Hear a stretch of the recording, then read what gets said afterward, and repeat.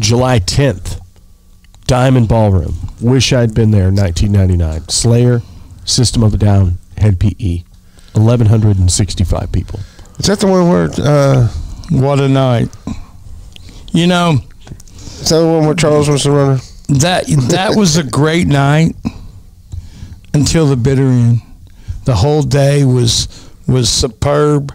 You hire runners to help you run and do things. We'll work for beer. We'll work for beer tour. It was,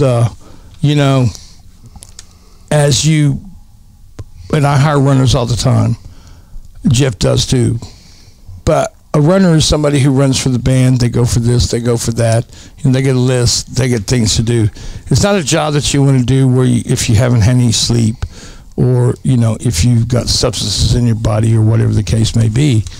But you got to be alert and you have to be on. And one of the runners of this show, I guess, throughout the day didn't gas his vehicle up.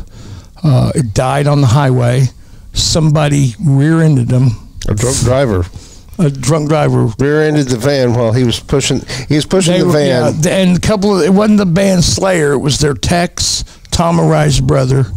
Were in this band that got hit, and it messed them up. Back when I-40 was up on the stilts, and when it rear-ended it, remember the van went over the side. Yes.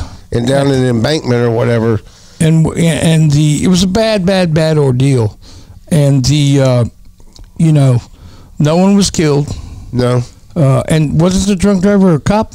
I think so. Yeah. I think so. It got hushed up.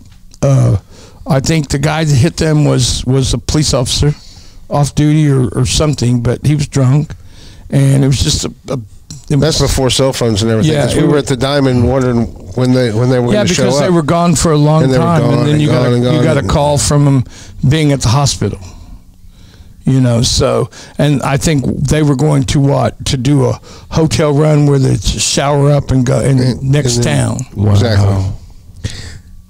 Yeah, thank God no one was killed.